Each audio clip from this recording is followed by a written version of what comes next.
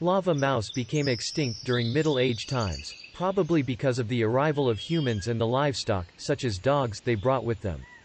Its evolutionary relationships are unresolved due to its fairly generic morphology. Rodents on islands generally increase in size during the course of their evolution. The lava mouse was fairly small for an insular rodent.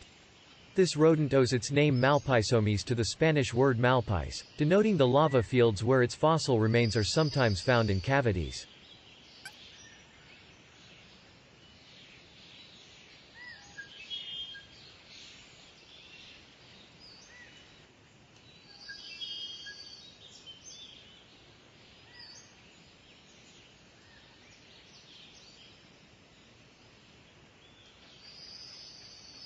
Mesopropithecus species appear to have been generally rare within their wide range. It was one of the smallest of the known extinct subfossil lemurs, but was still slightly larger than the largest living lemurs. All three species ate leaves, fruits, and seeds, but the proportions were different.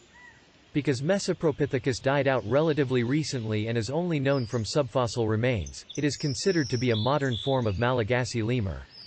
It may have been among the last subfossil lemurs to go extinct, possibly surviving until 500 years ago.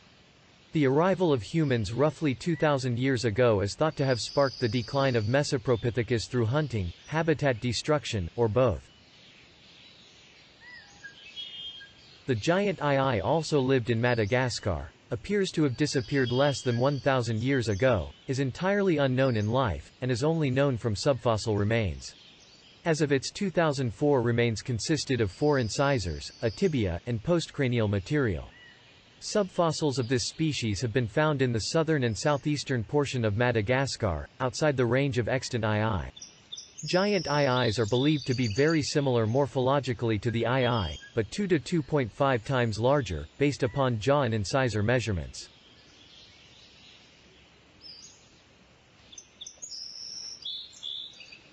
Babakosha and all other sloth lemurs share many traits with living sloths, demonstrating convergent evolution. It lived during the Holocene epoch and is thought to have disappeared shortly after the arrival of humans to the island, possibly within the last 1,000 years. Based on its size, the morphology of its molars, and microwear analysis on its teeth, was likely a folivore, while supplementing its diet with fruit and hard seeds. In all sloth lemurs, including it, the permanent teeth erupted early, a trait seen in indrids that improves survivability of juveniles during the first dry season following weaning. Apiornis was a ratite, it could not fly, and its breastbone had no keel. Because Madagascar and Africa separated before the ratite lineage arose, Apiornis has been thought to have dispersed and become flightless and gigantic in situ. Endocasts of apiornithid skulls have shown that these animals had poor eyesight and large olfactory bulbs, much like living kiwis. This has been interpreted as a sign that, like them, elephant birds were nocturnal.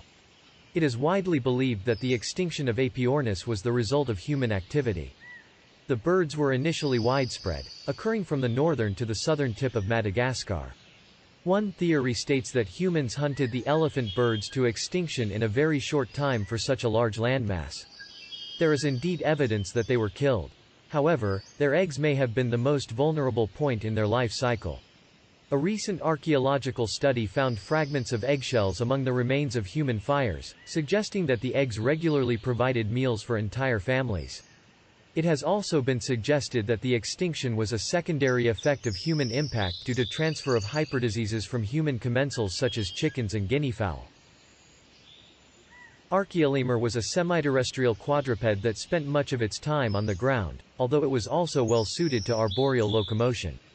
Despite its tendency for a mostly terrestrial lifestyle, it was not as well suited for cursorial locomotion as macaques, the extant primates the genus is often compared to.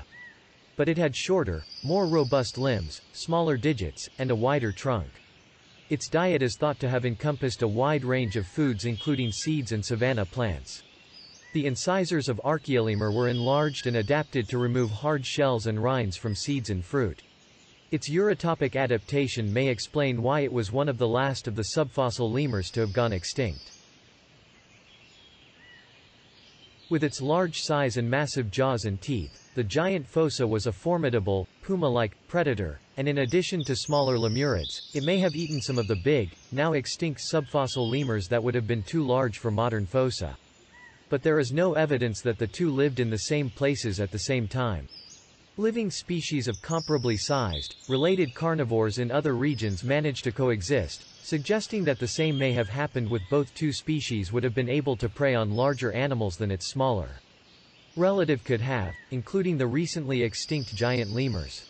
Why and when it became extinct remains unknown. However, local people on Madagascar often recognize two forms of fossa.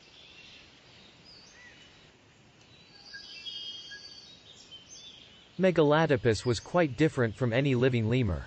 Its body was squat and built like that of the modern koala. Its pedal morphology suggests it evolved to live in an arboreal environment. Its head was unlike that of any other primate. Most strikingly, its eyes were on the sides of its skull, instead of forward on the skull as in all other primates. Almost directly after human arrival, there was a rapid decline in the spores of Sporormiella, which indicates a decrease in megafaunal biomass. Overhunting by humans was also deemed a major contributor to the extinction of giant lemurs.